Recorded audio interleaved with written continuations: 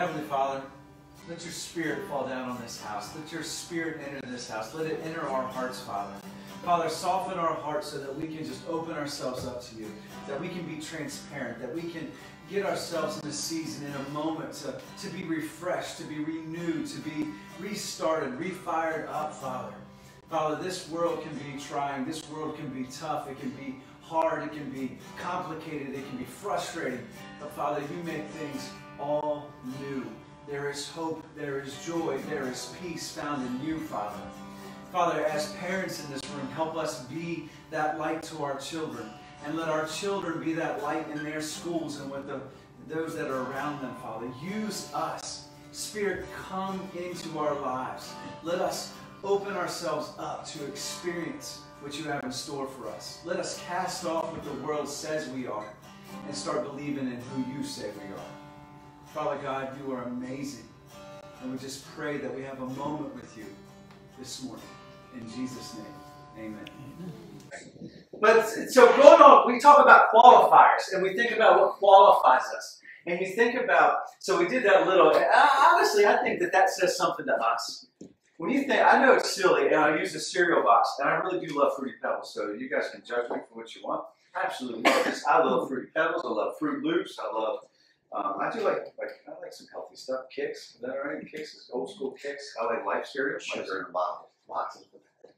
I mean, listen, if I'm going to go out, I might as well go out like with some sugar in a box. I like some sugar. Oh, you like it too. Yeah, really. But you think about labels, and it's so easy to think that it's just a youthful thing in the school experience, how we don't suffer from peer pressures at work, or we don't suffer from peer pressure in church, or we don't suffer with those things. But labels have a huge thing when it comes to qualifying us and who we are and what we believe and honestly what we do. And so I just think it's a natural progression of life that we put a label on it. We put a label on everything.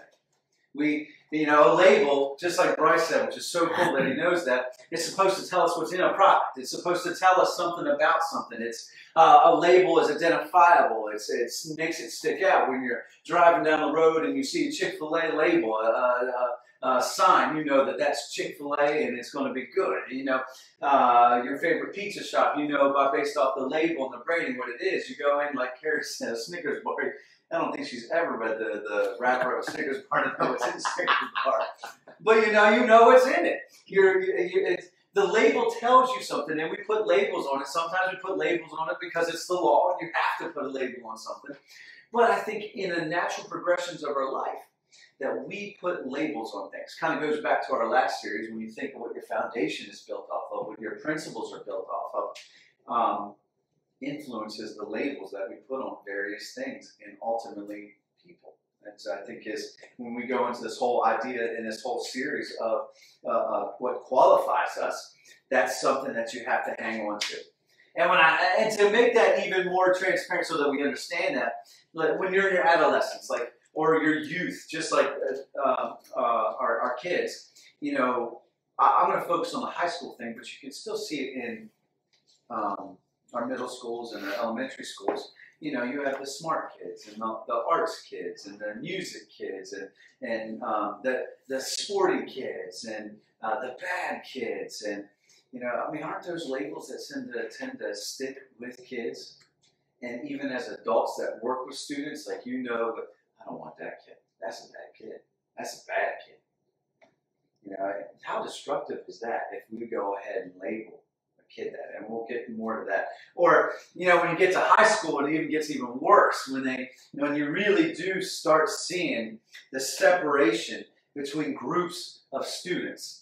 And you see all the baseball players hang out together. A lot of times all the athletes hang together.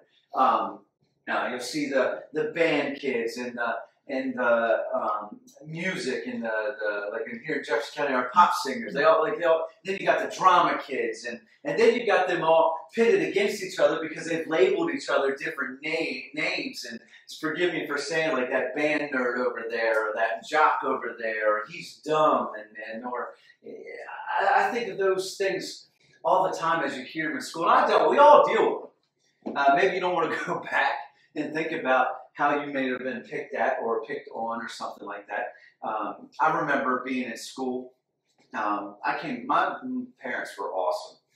They pushed us to be involved in a lot of different things.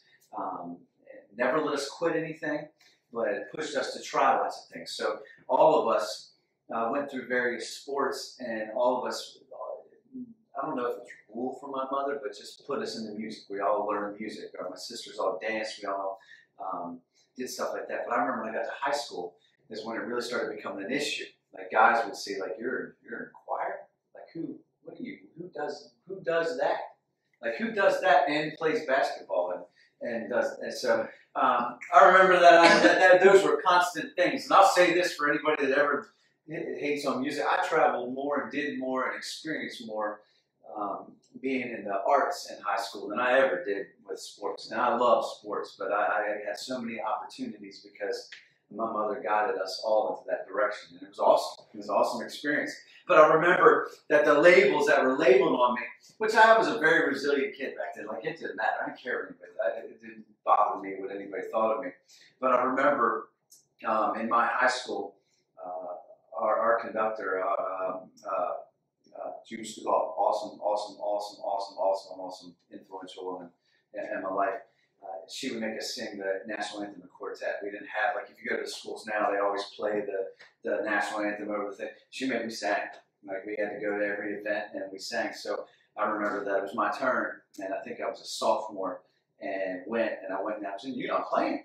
Like, how's this going to work? I always use that as an excuse because we let our labels scare us out of doing things too. And I also didn't want my buddies seeing that label out loud. Like, they knew, but I know, like, I don't really want you to see the label. Like, I'd rather hide in the shadows. And I remember us saying in my uniform at center court and with 3 other people. And after that, though, I remember going over and the guy's like, oh, it's not too bad. Okay. Yeah, we'll let you be for a little bit. But we do that, right? How about in your young adulthood? Man, do we have some words for, I'm so sorry, Lauren, but man, do we have some words for young adults? Don't we? As old adults, we look at young adults and we start hating on them.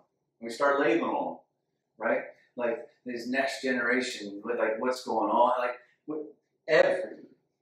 so apologize to you, Lauren, every generation does that because my parents looked at me and said, oh, we're hopeless. Like this country's going, where this world's going down the tank. You know, their parents looked at them. I went to a training and they really talked about that. I absolutely loved it because every generation always looks at the generation behind them and says, oh my gosh, what is going on? Because, you know, we change, we evolve, we can learn different things, more technology, new things that are going on. We continuously change. But man, do we really hate on young adults? And we label them. And they're not all bad, right? So some of us might look at some and say they're freeloaders, they're lazy, they're, you know, not tapping into any of the resources, you know, we got that. But then we got some of them called hard workers. How about maybe another bad one that you've heard, and forgive me for saying it, stoner. Look at that stoner, hasn't grown up yet, hadn't let it go. Like, you know, a drunkard, you know, sometimes we see that with college kids. Like you see that at college all the time. Now you just know that's a drunkard guy. That guy right there, that's the party. It's a partier. He's never going to make that 9 a.m. class. He's never going to be in that seat. How about then if you're not the partier, then you're the no fun. Like you just don't do nothing. You're the mama's boy. You're just the goody two shoes that just goes to class and goes to work and does the right thing, or you know. And is that not really affect our youth?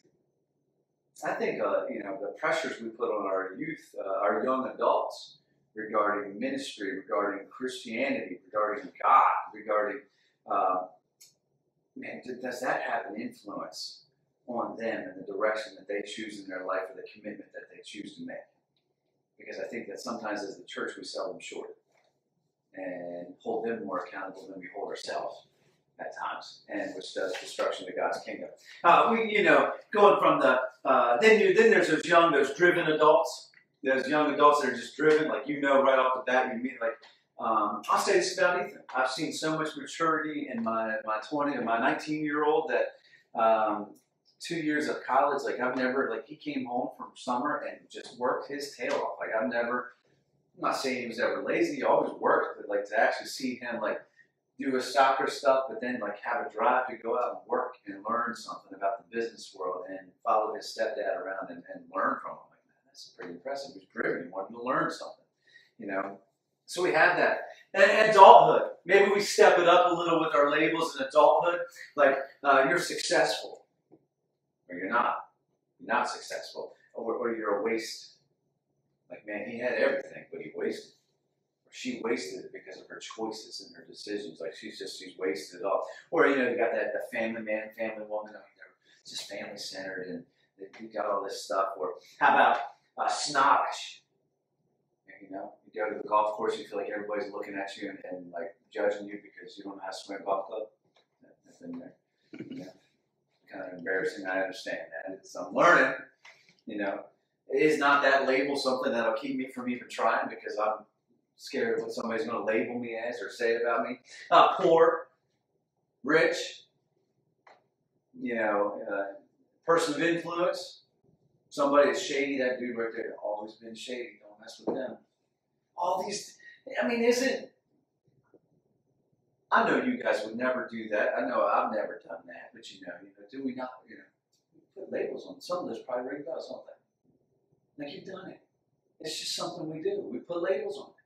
We put labels on it, and we put labels on it because it says something to us. It speaks to us. It tells us what we want to accept and what we want to receive and what we want to reject and what we qualify based off what we see. But we should know, at least everybody in this room, and I know that there are some young followers of Christ, but that we shouldn't judge a book by its cover, that not always what we see on the outside is what is on the inside. And many of the things that we see on the outside rob us of the opportunities to experience what's on the inside. Because you can't see people's hearts like God can. But yet I know my God said that each and every one of us is a child of God. But we, as human beings, can't get past the flesh because we put labels on it. And so we won't cross over to experience what somebody has in their heart. And that may even be that challenging side. And man, I can't wait to dive into this story. This is honestly going to be my favorite Sunday through this whole series. But we can't even get past the idea of, you know, how dirty Willie may be. And so we stay away from Willie because of his choices and his decisions. Like he's one of those people that I looked at as like he's such a waste. But yet you've never taken the opportunity to have a conversation with him to really see what's on the inside. And maybe all he needed was somebody to talk to. I mean, we let later. I think of the environment we work in and how many times labels that adults put on students keep us from making a bridge and building a relationship and helping a kid. Oftentimes, for our young adults and or just for human beings in general and relationships, that often people are one relationship away from really experiencing success. Success as in moving forward in life. People get stuck because of their labels.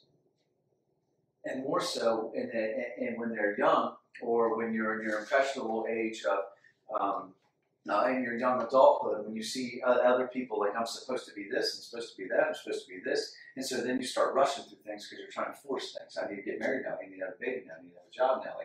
Instead of, because these are all these labels that keep getting thrown at us and we want to live up to those labels.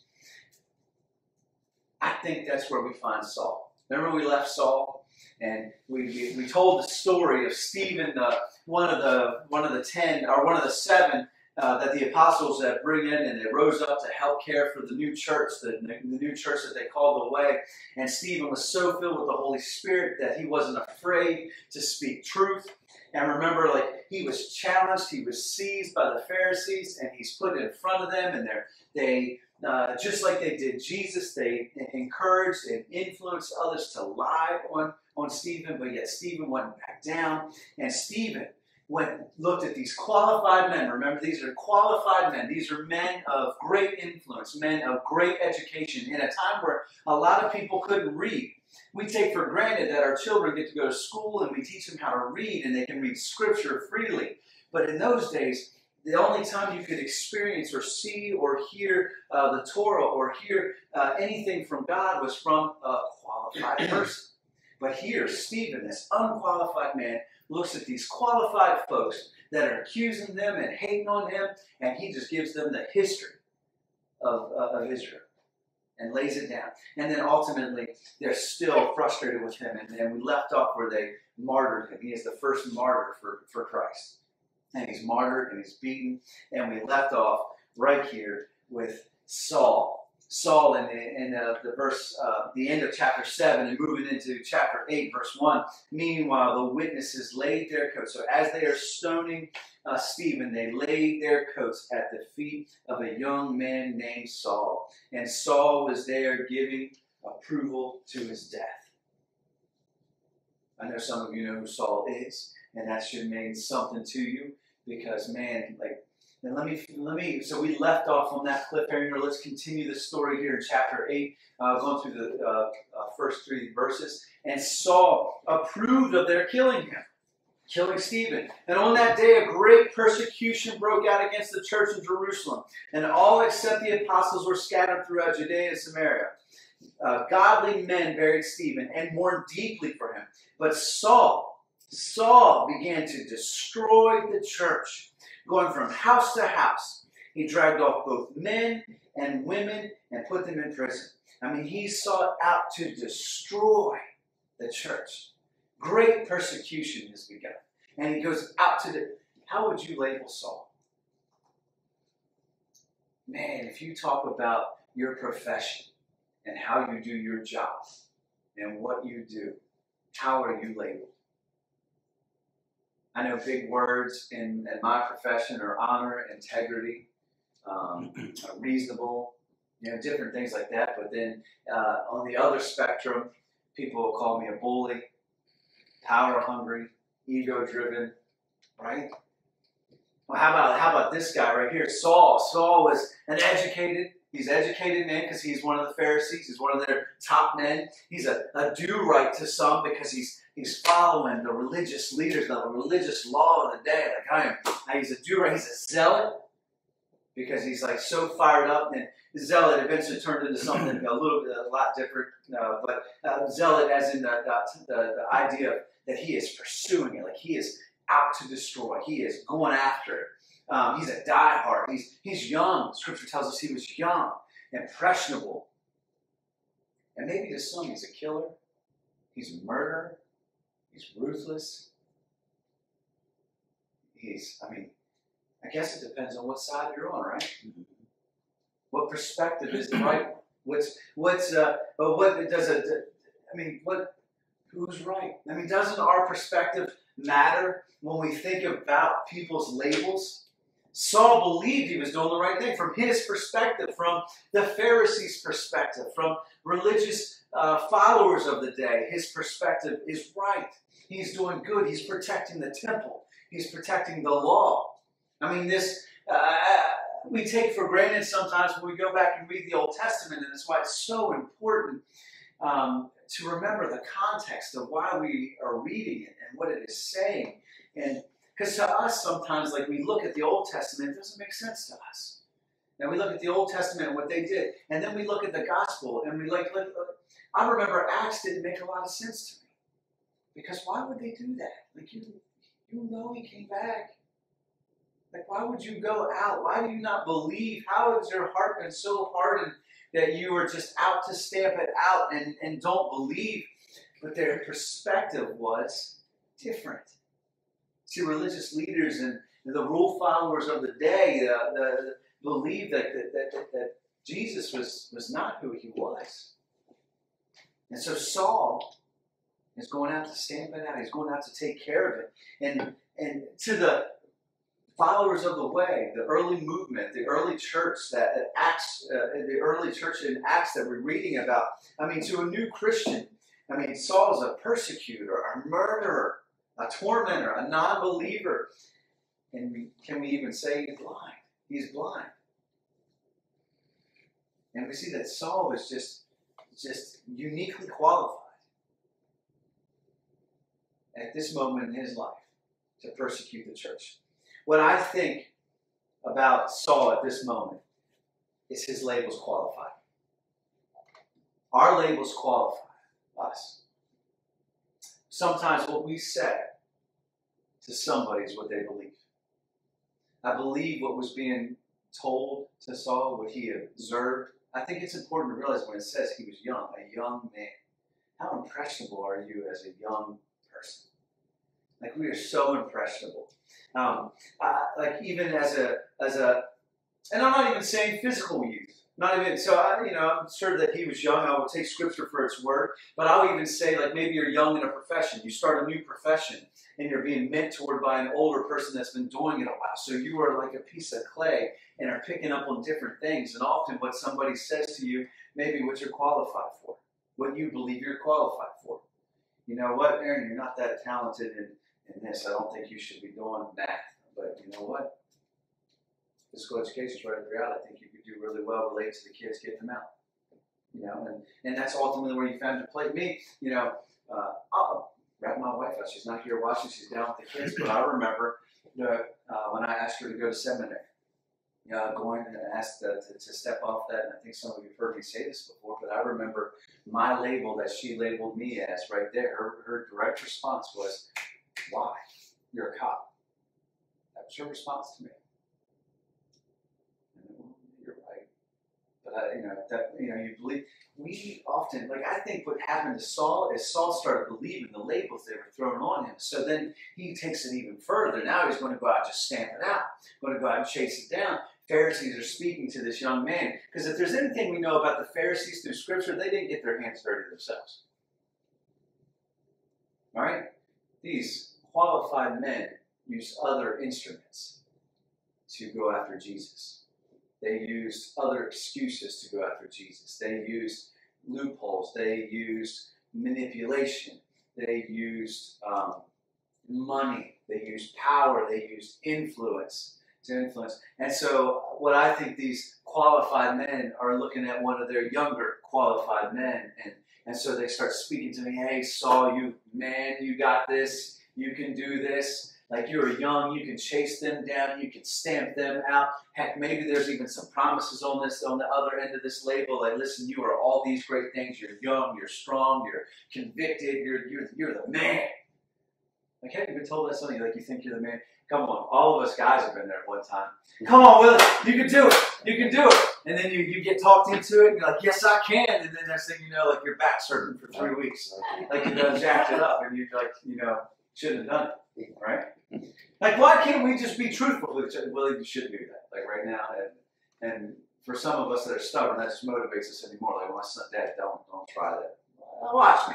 I got this, right? But I think our labels often determine what we pursue. It often determines our pursuits. And that's why I look at, like, young folks or the influence of the church, us as the temple, us as God's church, and the influence we have on other people, because often the way that we label people determines what they pursue. And sometimes when I label you as a divorcee, or I label you as a widower, or I label you as you're too poor, or I label you as a drunkard or an addict, or you're not good enough, or all these, or you had a baby before you got married. I mean, we use all these labels, and rather than we put these false sense, these labels that qualify us. And even though God tells us that they don't qualify us, man, the mind is a powerful thing. And what people say to us matters. One of the best things I picked up on early when I went to school, and I honestly am stealing this, so for future Lane that's watching this, I cannot remember who said this. I wish I could. But it's something I use with our youth. But I always say that it doesn't matter what people say. It only matters who says it. When you think of students and their constant bickering and they're trying to outdo one another, and it's like, why does it matter what Aaron says to you? Is that Aaron a buddy of yours? Is he a friend? Is he family? Why does it matter? It doesn't matter what people say, because people always say things. What matters is who says it, because you give power to the people that say things. It matters if Willie says something to me, because I know Willie knows me, and he respects my family. He's going to speak truth to me. But if I don't know you, and you're a complete stranger, and you're labeling me as such, then I'm not feeding that fire. I'm not letting that label qualify me. But too often we see the labels in our lives, they ultimately qualify us. And what I mean by that is sometimes those labels, those powerful things that are attached to us, just like Bryce said, like, it's supposed to be this. And so labels speak so loudly because we're not bold enough to cast them off. Because we believe in what people say. And so often that plants our pursuits. That plans our future. You know what, I'm not good enough. No, I'm just not good enough, so, I'm just going to quit. Now, you know what, I'm not going to try and take that promotion test because I just know I won't get it. No, I'm not going to qualify. I'm not even going to put in for that job because, Mom told me that I'm not responsible enough and I'm not good enough to do this. I mean, can you see how sometimes the things that we say, and even though you may not have intended it as it being a label on somebody, how somebody can just attach that to them. Like I thought about getting stickers, and I think I've seen it done before. Like everything you say, something you don't know it's going to stick to somebody when you throw it out there.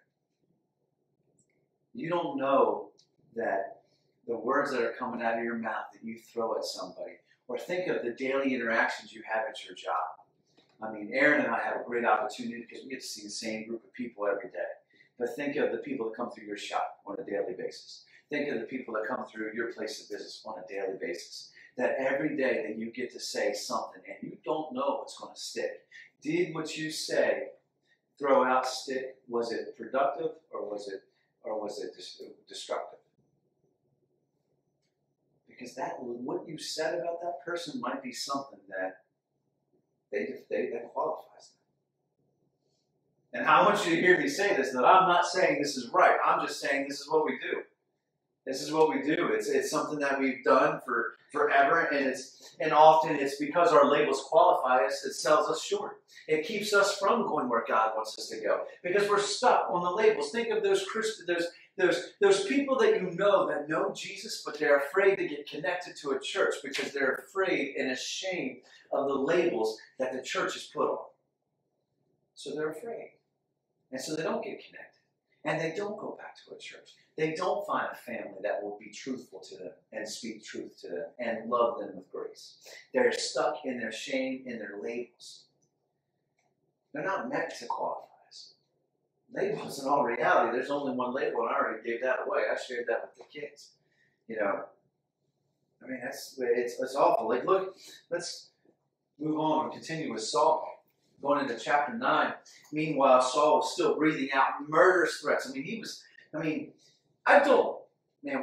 really underscore how ruthless Saul was. Because of later on, how amazing he is.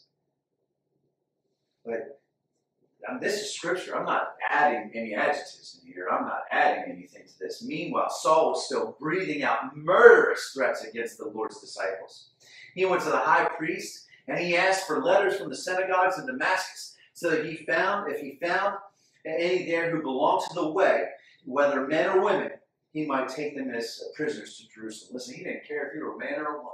He is stomping you out. He is breathing out murderous threats. Like he is coming after the church. He is coming after the way.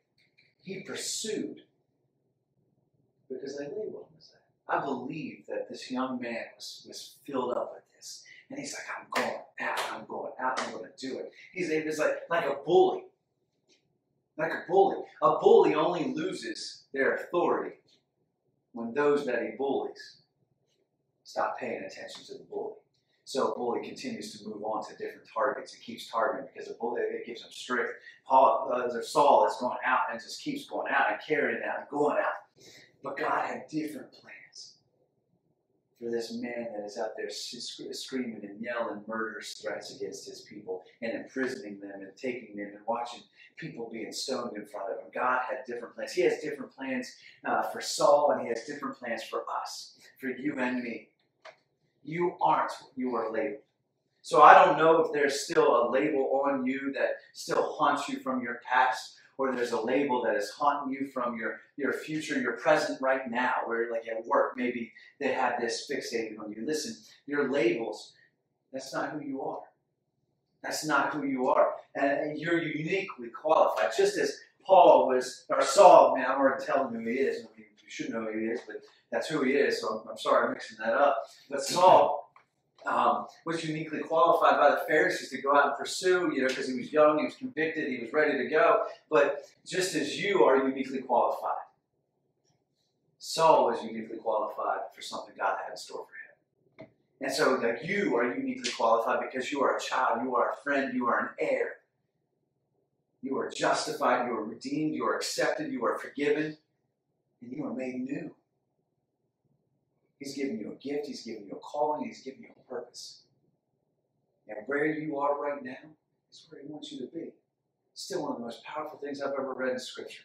Because every day we wonder where God is. And sometimes it just takes us to look at ourselves in the mirror and say, where I am right now is where God wants me to be. Even in the worst of the worst. Even in the worst decision you've ever made. Even in the haunting pressure and weight of the label that you are currently wearing. He can still work with you right where you are. See, oftentimes, the falsehood of believing in God is the fact that you believe that he will miraculously remove every obstacle out of your way. That's not true. The Israelites still had to step on the riverbed. And they still had to cross over. And if they were afraid of what was around them, they would have been swallowed up by the Egyptian army. They still had to move. He didn't pluck them out and move them to the other side, like by just like Star Trek transporter or something like that. No, they had to keep moving. They had to keep going. I mean, that falsehood sometimes makes us think that he's not real, but he is, and ultimately he's even more real. I find that I am closer to God in my moments of distress than in my moments of success. Because in my distress, there's nowhere else to go. There's nowhere else to turn.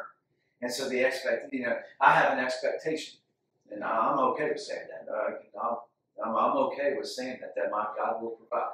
And it may not be the expectation that I want or the provision that I want, because I'm sure the Israelites didn't want to do all the walking. I'm sure they wanted to be able to just walk over there. I'm sure they didn't want to deal with the apprehension or fear that there was an army coming after them. I'm sure if they just wished he would have come down and just taken care of it, freaked down, everybody would have been happy. But God has a purpose. God has a plan. And everything that he has done and everything that he will do in your life.